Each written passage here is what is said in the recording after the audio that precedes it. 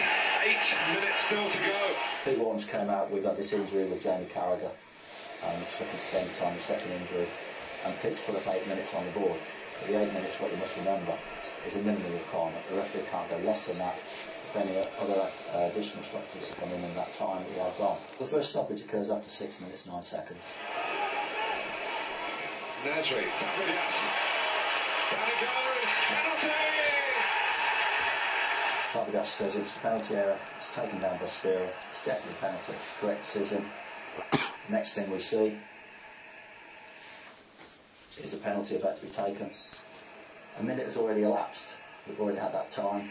Van Persie scores, we have a celebration, goes behind the goal, takes his shirt off, and time is being eaten up. So the referee's actually suspended time. He's not adding more time on. All he's saying is we haven't used up that part of the 8 minutes.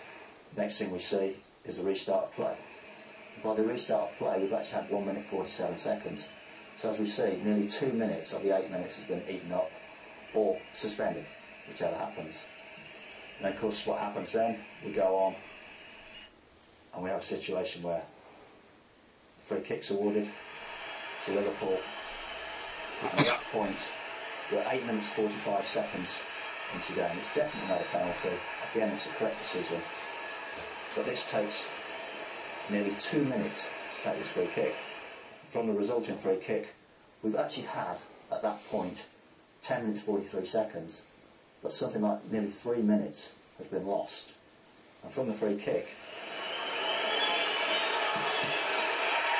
Doesn't go in. Hasn't gone in. Oh, it's a penalty! the problem then we have is, he's probably used up time, but in law we have this caveat where if a penalty is given and time is elapsed, you must still play on. So the referee is duty bound to allow the penalty, which is why he actually gave the final whistle immediately after the penalty decision. You see here, 11 minutes 47 seconds, ball's in the net, the referee goes to full time. So without doubt, you know, the referee, I think, has had a really, really good game on the day. The three big decisions is the 2 penalty decisions and the time. I think he's absolutely correct. Next big game for us.